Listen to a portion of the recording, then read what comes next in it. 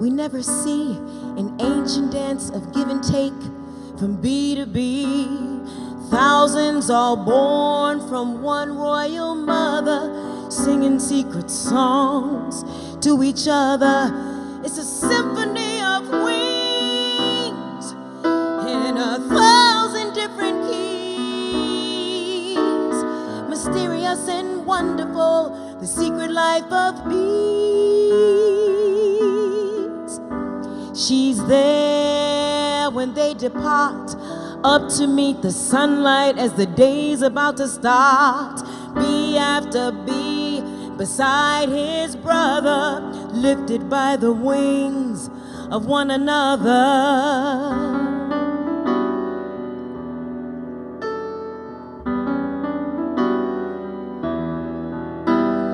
Gather nectar, bring it home, make the honey, fill the comb, do your work, die in grace. It has a rhythm and a pace.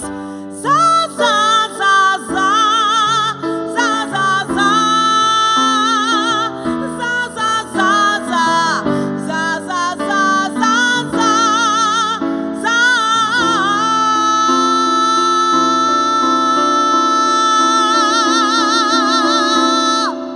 It's a symphony of wings in 1,000 different keys. Mysterious and wonderful, the secret life of bees. And no matter where they fly, or what sorrow they must bear, what sustains them will never die. The mother is always there in a symphony of wings in 1,000 different keys. Mysterious and wonderful, the secret life of bees.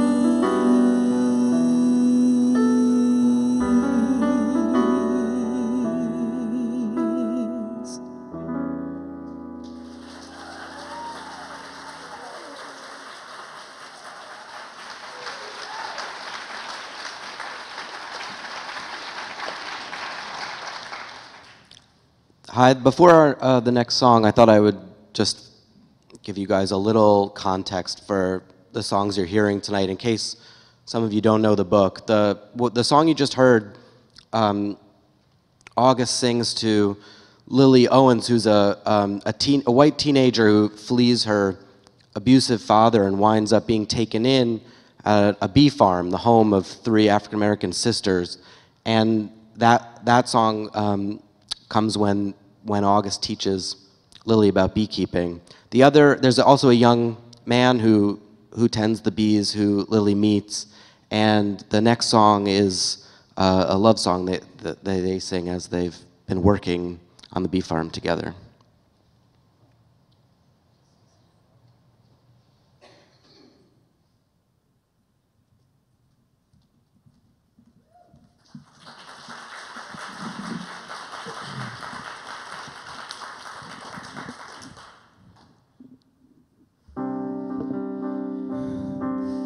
What do I love? That's right. What do I love? Let's see. I'm waiting. I really love the color red. You do? I love to stay up way too late and read in bed. Me too. I love the rain on my skin when I'm sticky and hot. I love the smell of old books. A little weird, but why not? I love the dew on my ankles, morning glories, the moon through the trees. And I love What? the way you talk to bees. Did you know that in one of the Eskimo languages there are 32 names for love? That's a lot of loving. And what about you? I love the sound of muddy waters rocking his guitar. Who? And every piston, wheel, and spark plug of my car. Of course you do. I love an icy cold Coke when I'm thirsty as hell. I love the smell of cut grass. God, I can't stomach that smell. I love the feel of a football. I've caught me a few, and I love What? working here with you, working with you. I love working with you, working with you.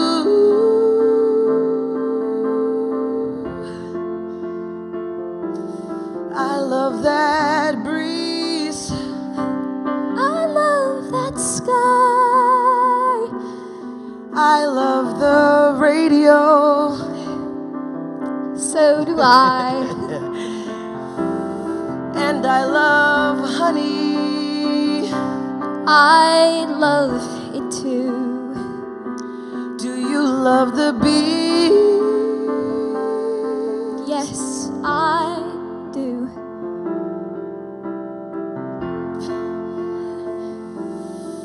Oh my Lord, that sun is so bright.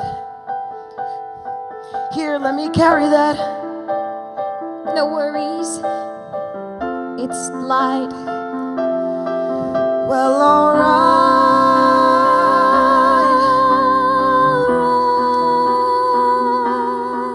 Well, alright.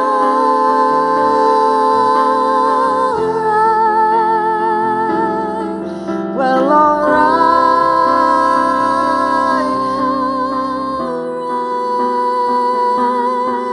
Well, alright.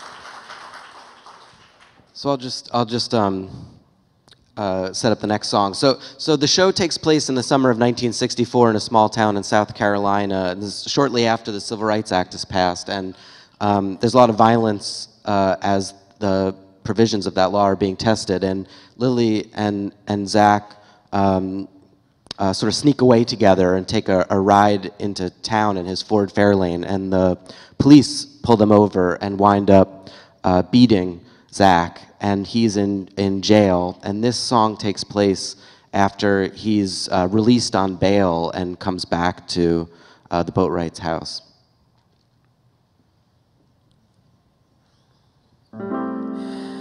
The world already told us what they're gonna do to me if I so much as try to hold your hand. You know how much I wanna be as close as we can be, but that's not happening, not as matters stand. Can't change the world with a hope and a kiss, but it's a way to begin. You want a world that is better than this, that make them imagine what's never been. We can't change their minds with a wish and a prayer. It's what we know going in. We've got to stand for what is righteous and fair. Make them imagine what's never been. Think what if, think why not, so that what you want becomes what you've got. Drive the fear from your heart, insist on the impossible, then stand back and watch the Red Sea part. Can't change the world, says the powers that be. I say that notion wears thin. It may take years, like a lifetime or 3, but make them imagine what's never been. There is no guarantee. It's a long, hard road and the trip ain't free. But have faith, like you say, insist on the impossible, and the walls will tumble down one day. Pie in the sky, hey, I promise it's not. Girl, I am certain as sin. If you and I just keep stirring the pot, we're gonna keep getting under their skin. Then who knows? You and me, if the time were right, which it's gonna be. Fingers crossed, that makes 2. Insist on the impossible,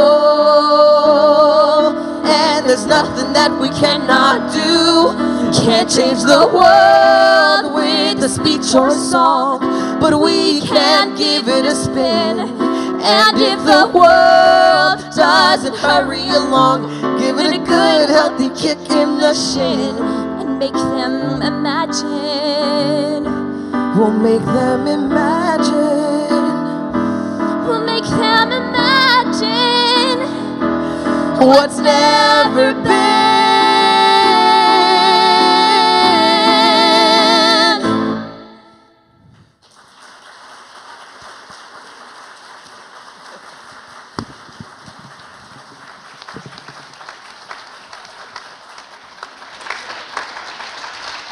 All right. Thank you so much for being with us here tonight. I'm Whitney. I'll be moderating the discussion with the wonderful creatives behind this new musical. Can you guys just introduce yourselves to everyone really quickly? I'm Duncan Sheik, the composer. Hi, I'm Lynn Nottage, the book writer. And I'm Susan Birkenhead. I wrote the lyrics. Sam Gold, director. Thank you. Tell us a little bit about how this all came to be. How long have you guys been collaborating on this and working on it? We've been working on it for about 5 years, but Yeah. Susan really knows the origin story. I had a phone call from my agent one day who said, I just read this wonderful book and I think it would make a great musical, and I think it would be great for you, and can I send it to you? And he sent me the book. I read it and immediately called him back and said yes. And he said, who do you want to write the book?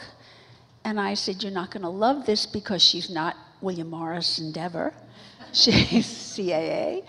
And he said, who is it? I said, Lynn Nottage is a friend of mine. He said, done. And then we were on board, and then I think he said, who do you want to write the music? And we said Duncan Sheik, and I said, guess what? He's also CAA. And we share an agent. They share an agent. Not only that, but Sue Monk Kidd was thrilled because she said, he grew up in South Carolina, and I love his music. So that was it. And then Sam came on. You guys had already been working on the show Yeah. for a while before the director came on, which is fairly sort of typical of the process. The writers get going, and then there becomes a point where it seems like having an extra eye would be good. And so I joined, and we started putting things on our feet for workshops, which we've done sort of annually for 5 years, kind of get together and work on the material, and the material grows over the course of the process, which is a very good way to make a show, to all be in the room together over a long period of time and let it kind of organically grow. Yeah. The great thing was, at the very first time we got together, Lynn had, I think it was your idea, to pick out the emotional highlights in the book. And then we got together and we presented our lists, and it was almost exactly the same list, with maybe one exception or 2 exceptions. And then we were off and running. That's amazing. You kind of like take me to my next question, but Lynn, will you just talk to us a little bit more about how you kind of took on this endeavor, how you think about turning a piece of literature, a novel, into a theatrical experience? Sure, I'm primarily a playwright, and for a long time I avoided writing a musical, and I don't know why, because my life began in musical theater. I was a pianist, and the way I came to theater was through composition, and then spent the rest of my professional life trying to avoid writing a musical. And so when I was approached about doing Secret Life of Bees, I immediately said yes, because I had read the book years ago and I loved it. And then I reread it and I remembered all of the reasons that I loved the book. But I'm someone who's never done an adaptation, and I'm relatively new to the musical theater form, so I definitely approached this process as a student. And I was really fortunate to have collaborators like Duncan and Susan and Sam, all who have spent time in the trenches conjuring musicals, and so I really leaned on them for their expertise and tried to figure out how to do this. So it's been this wonderful process of discovery and learning how to write a musical while writing a musical, and I think in some ways that works because I don't know the mistakes. I just know the story that I want to tell, and one of the things that Susan said is, I was in the midst of this process. She said, "You are the guardian of the narrative." And once she said that, it made it really easy for me, because I thought, that's what I am. I'm there to protect the integrity of the characters and make sure that no matter what, the audience always understands and follows the story. And in terms of doing an adaptation, one of the challenges is that I really did respond and love this book. And when I first did the first draft, the script was almost an exact replica of the book, which didn't work. And there's reasons why that book didn't work on stage. And so I think the process of adaptation was really whittling down and trying to figure out where is the dramatic story and what's the essence and the core of the narrative that we want to tell. Amazing. Yeah, so just to piggyback on that, I remember sort of the first workshop where we were all working together, and I had just, I think, closed American Psycho, which was like sort of a disaster for me, and then, and everyone,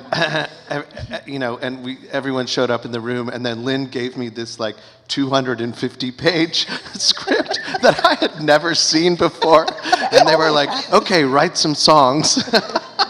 It's true, the first draft was impossibly long. But the truth is, like, I knew Susan actually through her son, because we had been friends for decades, actually, and I knew Lynn more by reputation. We both went to Brown together, and I loved her work. And Sam I had been trying to work with for 6 or 7 or 8 years. I tried to get him to work on a version of L'Étranger with me, which he didn't want to do, probably wisely.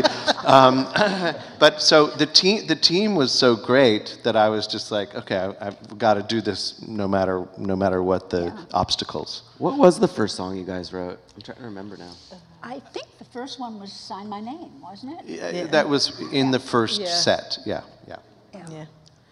Which is sort of the moment that kicks off the story when Rosaleen goes to try to register. And also, I think Secret Life of Bees came very early on, that we decided that that was important for us to nail that song early. Well, it's really amazing. I've had the opportunity to see them kind of develop this over the years. Will you just talk to the audience a little bit about how you guys come up with these moments? Because sometimes the song's there, like you said, you wrote that song, or sometimes Susan will write lyrics, and the alchemy is really fascinating. Can you talk about that a little bit? Well, it really depends on the composer you're working with. Duncan is one of those composers who likes to have a lyric in place, which is, it's great for me. But it's a challenge sometimes. But sometimes it's a challenge for me. It depends. But the song really comes out of the moment. Mm-hmm. It depends on the moment, and we all discuss the moment and what are the emotional needs of the moment. What does the song have to accomplish, actually? And When I teach master classes, I always say to the students, a song is really like an acting exercise.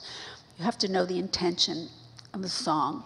You have to crawl into the character's head, and you have to speak as the character, sing as the character. I also depend on the book writer, not only for the structure of the whole piece, but for the character's voice, because the voice that Lynn is writing has to be the same voice that I'm writing. It sort of has which, to... Yeah, which is a really interesting process for us, that as we're developing the piece, I think that Susan and I probably spoke on the phone at least 4 or 5 times a day for almost 5 years. Yes. And so we've really gotten to know each other very well. But I remember Susan saying to me early on in the process, is like, before I even write any lyrics, why don't you write the scene as if you're writing it a play? And write a monologue where you think the song is going to be, and that's what I did. And then she would beautifully lift that monologue and turn it into this lovely song that worked much better than my monologue.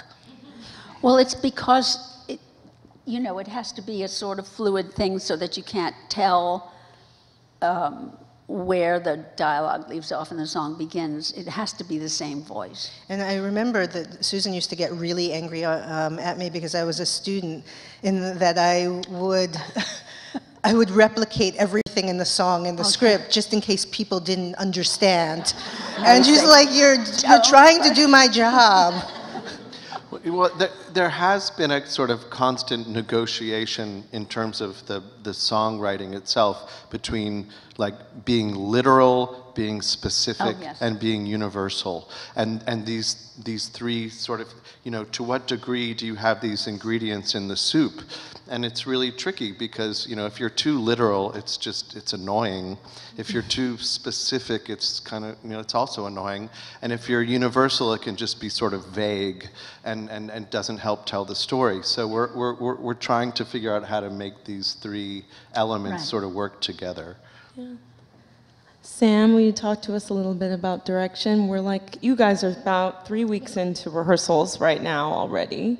Maybe will you talk to us about your staging process, or what's inspiring you most about the story right now? Yeah, so 5 years later, there's a script in rehearsal, and we're halfway through the rehearsal process of the production. So the writing team is still really in the thick of writing the show. If it takes 5 years to get to first rehearsal, it's still not done yet, and there's a lot of work. It's kind of amazing to think how it ever feels finished. Their process going back and forth and around. And in the meantime, you're sort of catching us right when I'm putting the show up on its feet, and then the day after tomorrow, the writers will see a kind of rough staging to kind of respond to and think about where the work is headed. So it's a fun time in the process. After 5 years of talking and 5 phone calls a day with Lynn and Susan, now there's something in a room with a full cast, and we're on our way to an audience seeing the whole show. The thing about their conception and writing of this piece that really excited me is when I was giving you the simplest version of the plot of this show I could possibly do between songs, but one of the main ideas in the book, or really inspiring aspects of the book, is that Lily shows up at the Boatwright's house, and the Boatwrights they pray to a black Madonna. They have a driftwood carving of a woman that inspires a spiritual practice that they practice in their living room, and people from the community come over every Sunday, and they have this spiritual practice that's sort of been passed down for generations in their home. And that aspect of the story and the lives of the characters was very inspiring to me, because I think a lot about making plays like a kind of spiritual ritual. I always think about ritual and religion and temples and churches and things as I'm staging work. And there's a very, very potent, to me, staging metaphor in the show where this group of women comes together to pray together in their living room.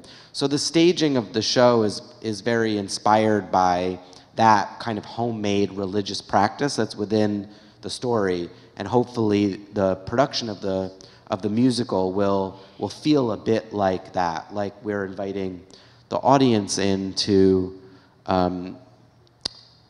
participate or witness this kind of homemade spiritual event that is the show. Thank you. Duncan, it's really cool. You grew up in the region in which the story kind of takes place. So it's been very, very cool seeing how you've been orchestrating all of this. Will you talk to us a little bit about the instrumentation and sounds of the Gullah Islands? Yeah, so I mean, I grew up in Hilton Head Island, which was actually home to some Gullah and Geechee communities, but actually next to Hilton Head was Defusky Island, which was home to like a sort of very vibrant Gullah and Geechee community, and it was someplace that we would travel to as kids, you know, when I was in my sort of preteens and in my early adolescence. And, you know, again, it was in fact a sort of very segregated scenario where you sort of had the, you know, not to put too fine a point on it, but you had the sort of like rich white people who had big houses on Hilton Head, and then you had the sort of Gullah and Geechee communities separate from that. But I do feel like there was an energy that suffused the area that I sort of took in, and I really feel strongly about it, and I feel like it really influenced my work in some way.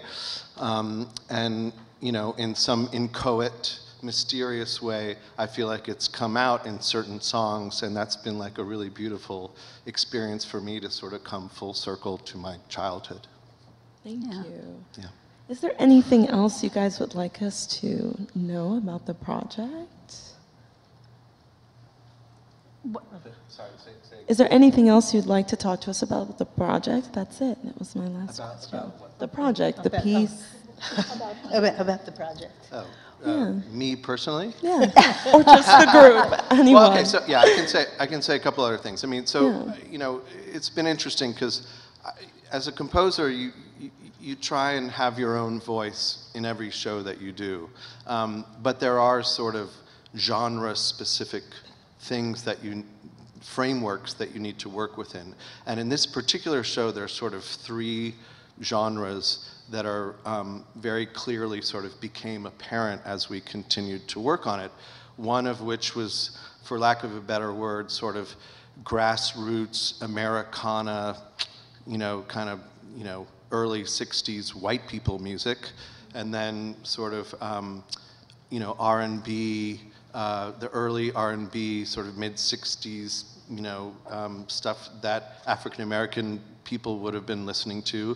And then the third part is this sort of, again, this sort of mysterious, syncretic music that was coming from these women, where it was sort of notionally Christian on top, and yet underneath there was this sort of Yoruba sensibility and sort of, you know, African spirituality underneath it. And so that was, you know, sort of discovering that was a really, really cool part of the process for me. And Chris, our choreographer, we had lots of conversations about it, and he's much more educated about this stuff than I am. But it was really great to kind of like learn more about, you know, how those 2 things intersected. And probably Lynn could say. No, I mean, it's really more. interesting hearing you speak, because I do remember when we were all sitting in a room and that moment of discovery when we felt like we can't make a traditional musical theater piece about this period of time, because there was a musical tension that existed between sort of traditional folksy bluegrass white music and R&B, which was emerging in a really popular way, and also this spiritual, as you say, Yoruba-based music that's from the Gullah Sea Islands.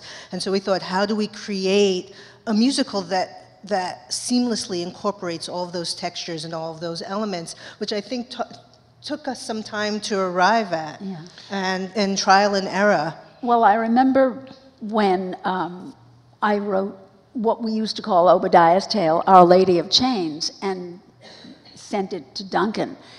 And he immediately came up with this incredible Gullah feel to the music.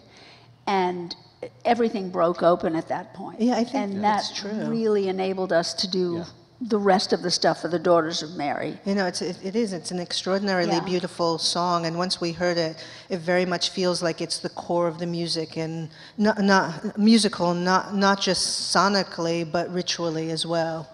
And I think it's really when you suddenly said, oh my God, I think this is basically a tale told by the Daughters of Mary. Yeah, it's so hard when you're adapting a book and you have strong source material that the audience is already attached to, and you approach trying to adapt it, it's hard to see the difference between what you're in love with about the form of the original and how to birth the form of your piece of art, because you have to give birth to your own work. It isn't going to stand in relationship to the book. It has to be its own. It has to have its own internal engine.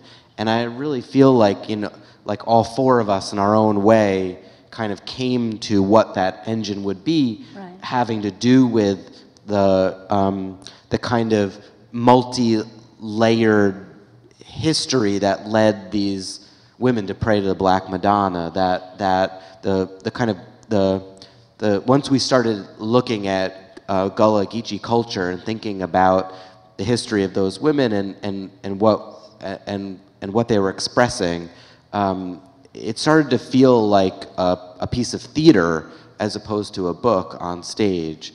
And you can take the plot of the book that's very moving to you and try to put it on stage, but it sort of doesn't take life as a piece of theater until you find something more theatrical as an organizing principle, and there's theater to that as an organizing principle, and we kind of got off and running as we all discovered that. Yeah. Well, thank you so much, you guys. Thank you for spending time with us, and thank you all for being here. Come check out the show, and there will be a little reception afterwards. Thank you all. Thank you.